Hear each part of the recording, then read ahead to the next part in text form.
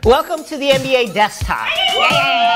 Yo, this Drake vs. Kendrick collab is, oh, it's Kendrick Perkins. Hold on. So, the Raptors choked again? No. I just want to say one thing before we watch this. I don't want to ever hear anything from any Raptors fans, ever. Win a fucking game at home that you should win, that's all. Here's Drake. Believe that? I mean, listen, Perkins is washed. But he's 6'9", and Drake is a rapper. I mean, like, Perkins would destroy him, that's fine. Back up, my dude. Yo, fans be mad because it's the playoffs, but can we just give our players some space? Here's some dude. You're still the worst flopper in the NBA. I was back here. He just hit my phone. Mom, he hit my phone. And I was just here and he came by and I don't know what happened. Mom! And now with why he shoved his camera into James Harden's face and called him the worst flopper in the NBA, Chris Ryan. Chris, what do you have? Imagine getting to the absolute upper echelon of your profession. I'm talking like the 99.9% percentile. An endeavor that most people only dream about. You're probably the most complete offensive player, and you get to the very pinnacle of your career. You get to the biggest stage. Yes. What do? You try to get Dante Exum in foul trouble because you're a flopping buster. This is why the 2007 housing market crashed. Because guys who had enough money needed to be the masters of the universe. You're already the best offensive player. Play the game straight. Don't go hunting for fouls, you flopping coward. And you owe me a phone. Thank you, Chris. Rondo x Draymond. Ooh, two guys who ain't gonna back down. Chatter between Rajon Rondo and Ha-he-ha. Green. Who? I just want somebody to punch him in the face. Ooh. Excuse me, what? I just want somebody to punch him in the face. What? Somebody to punch him in the face. What? Punch him in the face. What do you want him to do? Somebody to punch him in the face. What would you do? Punch him in the face. What? Somebody to punch him in the face. Draymond was asked about this after the game. If you feel that strong in your body, then punch me in my face when you see me. Woo! I get high. Ooh, James Harden has a dunk celebration. He's been doing it all year. Now, when he dunks, he acts like he has a nosebleed. Now, there's several interpretations of this. He gets so high that he hits his head on the rim and he gets a nosebleed. Or he does mounds of cocaine. And now, I'd like to welcome my good friend Ariana Lenarsky. What's up? Comedian, musician. She recently put the names of all 30 teams into a hat, picked it out, and became a Denver Nuggets fan. And also has some views on a witch that was hired by the Denver Nuggets. Tell us about Roberta the Witch. It's actually Robata. Yeah, the Nuggets hired a witch to curse the Indiana Pacers in Game 5 of the 1975 Western Division Finals of the ABA.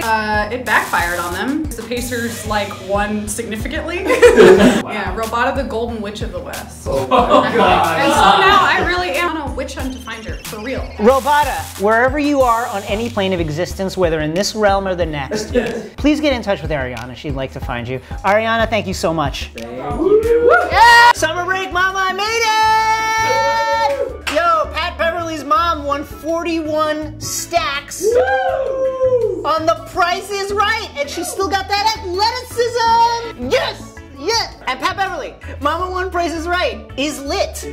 Let me hold one of those cars, Mama. That's fucking sweet. You're also like, Pat, are you not breaking your mama off enough money? I'm just saying, why does your mama need to win a car on a game show? And now, with some Sixers Celtics spice, Dan Pfeiffer of Pod Save America. Dan, how are you feeling about the series right now? I would be lying if I said I wasn't nervous. So that's like Philly fandom. Cockiness followed by tremendous gut-wrenching anxiety. Now, what's it like dealing with Celtics fans in close proximity to yourself as the series is going on? We recorded Pod Save America this morning, and when I called in, our producer answered the call by telling me, go Celtics. And then we ended the podcast with Jon Favreau and I telling each other, F off, because I ended it by saying, go Sixers. So things are going swimmingly. And then, do you think you can you forward this to Obama, just like get it into his hands and see if he can watch it? I don't know. Yes. It worked for Shea Serrano, so we can do it for NBA Desktop too. Oh God, all right, thank you so much, Dan. Awesome. Fave blocks. Bledsoe is better than Brady. Here is Terry Three Sticks walking in with the Drew Bledsoe jersey, a reference to his recent beef with the other Bledsoe, not named Drew, who plays for the Milwaukee Bucks. Drew Bledsoe. Let me just say one thing. That's it. Now you're done. You got the last word? No more. Petty man. Donovan Mitchell's tweet when Boston fans were chanting "not a rookie" at Ben Simmons. First of all.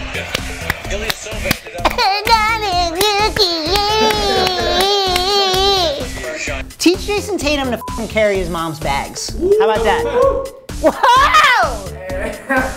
Yo, this is why they lost. I block it. Spice Roulette! We asked fans to send us their spice, and they complied. Now let's go to the Spice Roulette. Sorry, Canada. Cavs in 4. He sounds Canadian, though. Is this a Honda Element? Next! Charles Barkley and Draymond Green, their cute little dispute must be settled, and I believe that WrestleMania 2019 is the answer for that. Ah! That's a good idea. Here's my Utah Jazz spice. We're looking to take this series a game at a time. Of course we gotta take it a game at a time. You know why? Because that's how time works. I'm gonna play all the games at once. We're gonna play 7 games simultaneously. The Warriors watched game 2, absolutely terrified. There is no team they fear more than the nightlife. Woo! That's a solid whisper take. Kevin loves hate. What is the background of this picture there? What is that? Poster for Mother. Let me just say, the only thing that makes sense is he's like the DP on Mother. Drake is killing Toronto. They need him out of there. Knicks, please do not hire Mark Jackson. You're not even